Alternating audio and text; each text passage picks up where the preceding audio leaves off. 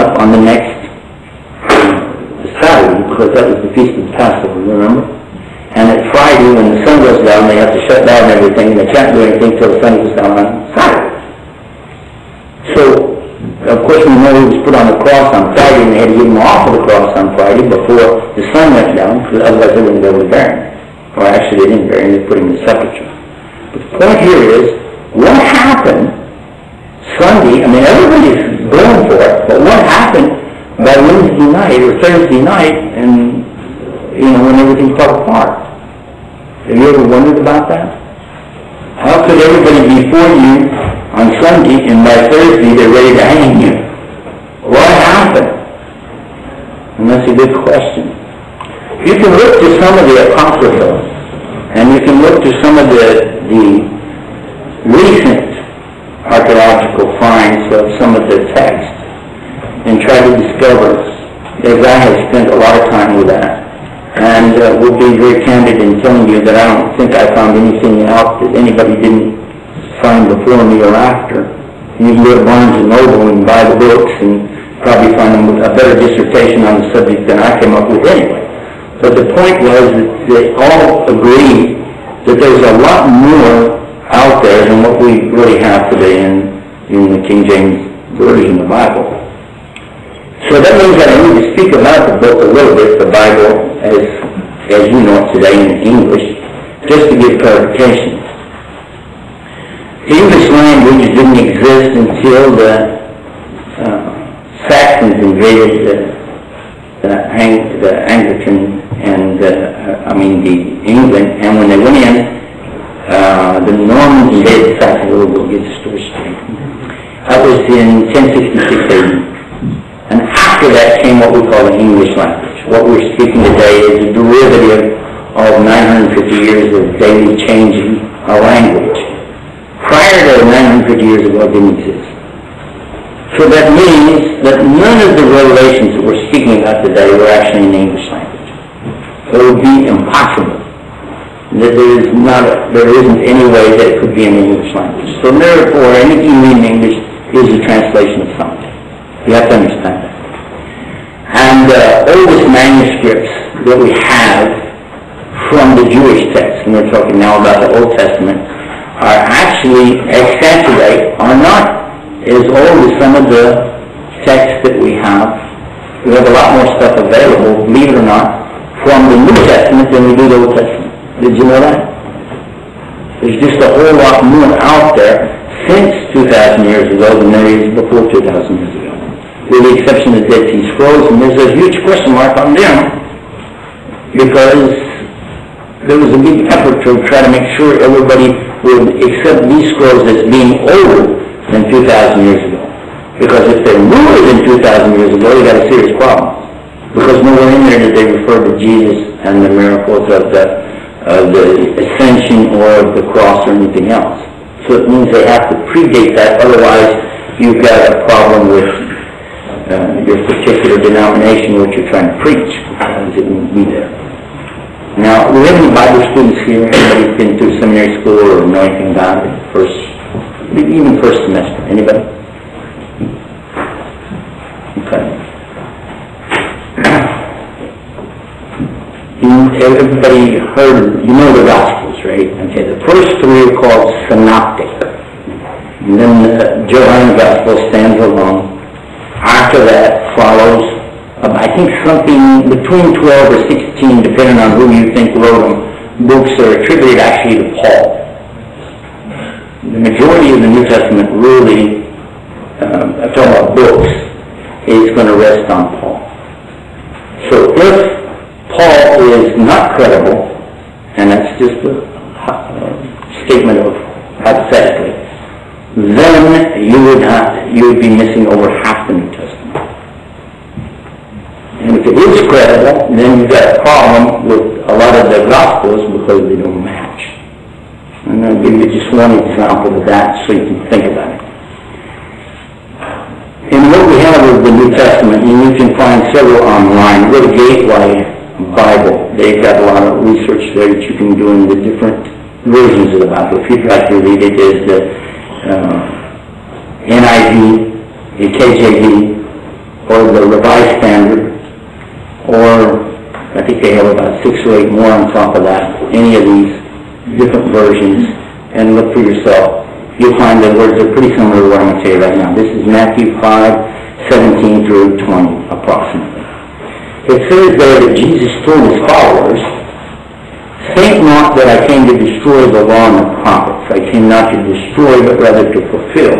And not until all things are accomplished shall a single jot, or a dot, or a tittle, or an iota," now that's going to depend on which translation you have, "of the law be in any wise lessened. Whoever breaks the least commandment and teaches this, he'll be the least in the kingdom. But whoever keeps the commandments and teaches this, he'll be the highest in the kingdom. And unless your righteousness exceeds that of the Pharisees, you will not enter paradise." How many of you are familiar with that passage? Anybody? Is that like pretty close? I tried. What happened, I read too many different versions of it now, and I'm not sure when I get to this, say this or this or that. The point here is, it seems that the law, because the law here is going to be from the word Torah. Torah or Torah, and it means the Old Testament. It's talking about Old Testament laws, speaking about the laws that come, if you're familiar with the Old Testament, Leviticus and Deuteronomy. That's where you're going to find a lot of the laws that are going to be laid out there. And of course, Exodus is going to talk to you about, in chapter 20, about the Ten Commandments. Those laws are not just 10, there are actually hundreds. Hundreds and hundreds and hundreds and hundreds of laws that are spelled out. So when he says that not even a single one is going to be in any wise lessened or taken away from, then this is something important. When he tells you whoever breaks even one of those and teaches that it's okay to do that this person is the least in the next life, that's pretty serious. Especially now we'll move to my friend Paul and see what happens. And he tells that he had a blinding light experience. That blinding light experience is mentioned 3 times in a book called Acts. When he tells it the first time, he's talking about having an experience that only he is privileged to, that other people don't hear it, they don't see it. And then he's deaf, or actually blind. That he's not deaf, he's blind, and he has to be taken into the city, Damascus, it's called in Arabic, and he has, which is in Iraq, by the way, and he has to go there and he has to learn from somebody to get this whole message. But the next time he tells a story, it's a little different. Now, all of a sudden people can hear it, but they don't see it. But in the last time he tells a story, when he's talking to King Agrippa and to Festus, in this case he's trying to convert them, and they even say that something about you almost make us convert to your religion, or some words to this effect. And, or would you have us convert, something like that. In any case, this time, though, he says that everybody heard it, everybody saw it, and he even says they all fell down. So there's an inconsistency here, even in his story of his conversion, and the whole thing is very important because it's where he gets his authority for what he's going to tell you. Prior to that, he was doing what? His name was Saul. And who did he work for? Pharisee. He wasn't Pharisee. He was exactly what that verse I mentioned to you is talking about. And now I'm taking some, you may wonder where am I getting all this stuff from, right? I'm actually taking it from Hiram Maccabee's work. So, you know, if you've ever read any of his stuff, he talks about the myth of the God incarnate and some things like this. It's a very interesting work. But what we find is that Paul actually did break commandments and teach people that it was okay. And that's why you hear a lot of people today will say that, you know, if you say, well, it's forbidden to eat pork. It's clearly a forbidden thing to eat pork. It says it in the Old Testament. How can you be a follower of the Old Testament and you eat pork? Well, the answer comes that, well, that's the Old Testament. This is the New Testament. And I've even heard some people say it cancels the Old Testament. If it does, then you don't even need it anymore. Just throw it away. But without the Old Testament, then you don't have the credentials for Jesus. So you do have to keep it attached. So it becomes a bit of a paradox. How are you going to deal with this subject? Well, in any case, we're going to come back to our main subject here after I just give you one more example. Paul told the people when it came to the subject of circumcision, which is something the Jews have to do when a boy is so many days old, they have a little ceremony they do, and they remove the foreflesh from his private part, and this is something everybody knows the Jews do that. But did you know that the Muslims also do the same thing? Did they? And they have the same commandment. What happened to the Christians? Well, it's clear in Paul's writing. He said that circumcision is of the heart. Just the heart. So you got out of it that way. But it doesn't really have a good comparison if you want to approach it just from an outside, say an atheist will look at that. By the way, do we have any atheists with us today? Somebody really could care less about religion? Atheists? Okay. So you can approach it from a standpoint of, well, I don't have an investment in any of these religions, so let me take a look at what you're talking about. So when we talk about circumcision, it was only for boys, it wasn't for girls. So it was a law for men. So if it became general and it was only of the heart, then how would you deal with does that mean women also have to circumcise their hearts? Or how come they didn't have to do anything about anything before that? So it becomes a little bit of a question here. Why does this, what is the effect here? Also, when we take it to another level, when Paul says, regarding all law, now remember, we just quoted a verse that said if you break even one commandment, and also said that he came not to destroy the law, but to fulfill the law. Yet Paul said, because of the law, I sinned.